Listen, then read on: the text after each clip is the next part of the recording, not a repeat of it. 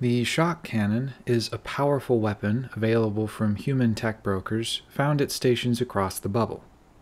This weapon is available in fixed, gimballed, and turreted mounts, though turreted weapons will only function when guided by a multi-crew gunner, and will otherwise function as fixed weapons. Shock cannons deal kinetic damage, making them best suited against the hull of a target. There is no limit to how quickly the shock cannon is able to fire, but the weapon will produce large amounts of heat and jitter when fired in tightly spaced bursts. The shock cannon is capable of a whopping 181 damage per second on its largest fixed mount variant, making it the most powerful kinetic weapon in the game. However, the actual performance of this weapon will vary based on the target, your accuracy, and rate of fire.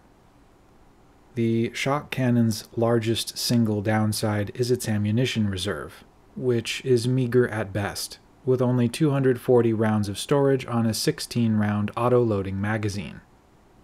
The shock cannon ammunition pool is so small that 2 loaded size 3 fixed-mount cannons can struggle to kill something as common as a non-engineered python before the weapon's reserves are depleted.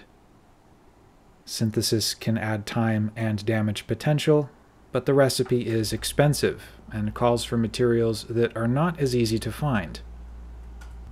The shock cannon is fairly flexible despite this weakness, and can fit into most builds with a little effort. It will load your systems more than any other kinetic weapon, but it's still better than a plasma accelerator or beam laser for energy consumption.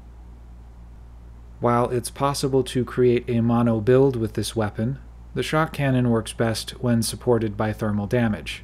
It can be paired with any laser weapon on most ships, though ammunition management is still critical.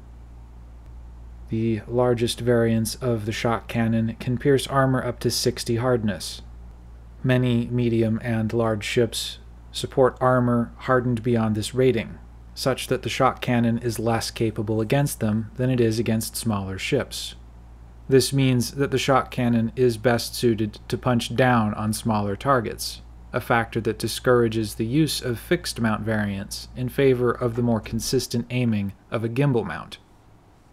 The largest gimbal variant of the shock cannon can deal 140 damage per second, significantly less than its fixed counterpart to an almost brutal degree.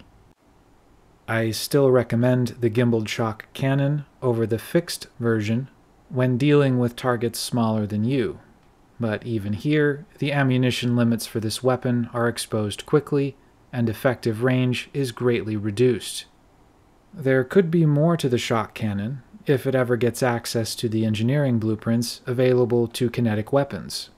With a larger ammunition reserve, the shock cannon would be a real monster. But in its current form, there really isn't much to write home about. That it deals kinetic damage is unfortunate, because PvP damage resistances will often hover around 50%, greatly inhibiting this weapon's performance when compared against the plasma accelerator. All things considered, the shock cannon remains one of the more interesting concepts in the game.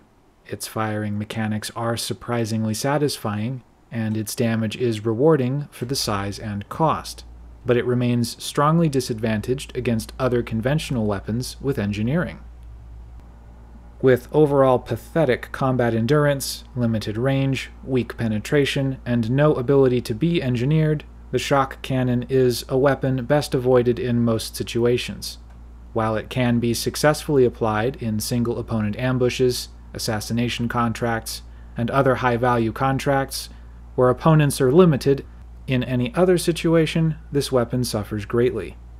The shock cannon is wholly unsuited for combat zones, resource sites, and any other large format, PvP, or long contact engagement. That's all I have for today, so I'll catch you all later.